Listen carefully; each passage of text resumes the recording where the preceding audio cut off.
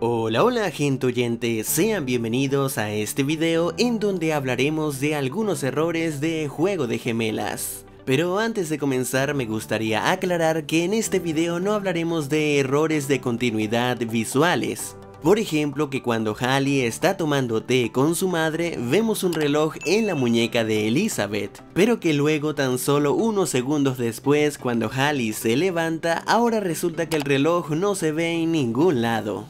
Nah, no nos vamos a enfocar en eso. De lo que hablaremos aquí es de esas situaciones que no tienen sentido, de cosas que ocurrieron convenientemente para que la trama funcionara. Y por supuesto, si se te ocurre alguna explicación para estos errores, no dudes en comentarla. Ahora bien, aclarado esto, comencemos.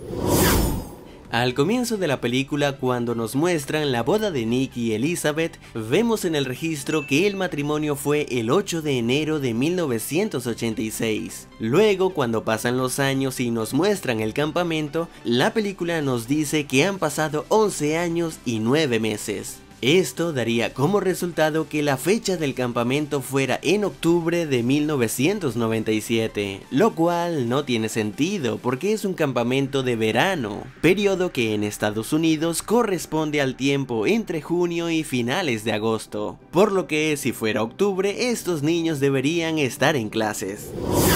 Después de que Annie y Jade se conocen en un asalto de esgrima en el que para nada se respetan las reglas, vemos que se forma una gran rivalidad entre ellas y comienzan a hacerse bromas. Una de las cosas que hace Annie es que sube las camas al techo de la cabaña de Jade. Pero ¿cómo? ¿Cómo un grupo de niñas podría hacer semejante broma? Y más importante, ¿cómo nadie se da cuenta? ¿Qué pasó con las supervisoras del campamento en ese momento? Digo porque Jade y sus amigas tendrán que bajar todo eso, y dudo mucho que lo logren hacer en tan poco tiempo como para que nadie se dé cuenta. Cuando Jade destroza la cabaña de Annie y el enorme globo de agua comienza a moverse, resulta gracioso como Annie, en vez de echarse para atrás, parece moverse hacia adelante, como queriendo que justamente el globo le cayera encima. Las consejeras del campamento deciden castigar a Jade y Annie mandándolas a una cabaña de aislamiento y sin supervisión. Esto realmente no es una gran idea, sobre todo cuando se tiene en cuenta de que ambas se llevaban mal. Y es que ningún campamento que se preocupara por su reputación o que quisiera evitar demandas pondría a dos niñas en una situación tan potencialmente peligrosa. Después de que las gemelas arman su plan, conviven con sus padres y logran hacer que se encuentren nuevamente, los padres igual deciden irse por caminos separados, como estaban antes. Pero las chicas arman otro plan y deciden confundir a sus padres para que no puedan saber quién es quién. Y al parecer funciona, pues ni ellos mismos reconocen a sus hijas. Sin embargo, esto se pudo haber resuelto fácilmente, llamando al perro, el cual llevaron al hotel, y como vimos en escenas pasadas, él sí podía distinguir cuál era la verdadera Jade. Pero bueno, entre tantas preocupaciones de los padres, ¿qué iban a saber ellos si el perro los podía ayudar en eso? Además, esta confusión era necesaria para que los padres aceptaran el trato de sus hijas.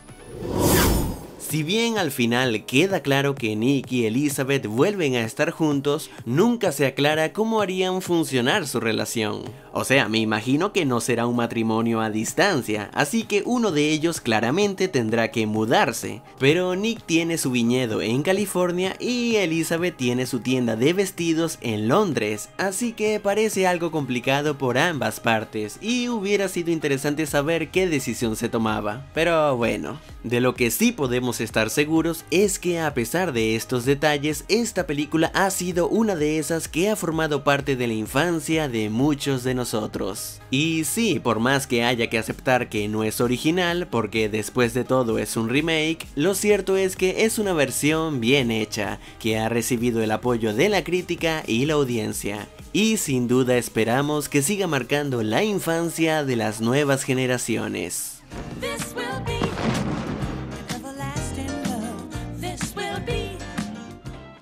Si el video te ha gustado, házmelo saber dándole manito arriba y compartiéndolo con tus amigos. Y antes de irme le envío un gran saludo a Henry Sánchez, Hernán Gutiérrez, Jessica Flores y Alejandra Leal. Y bueno, esto es todo y muchas gracias por haber llegado hasta aquí y espero te haya gustado. Hasta luego.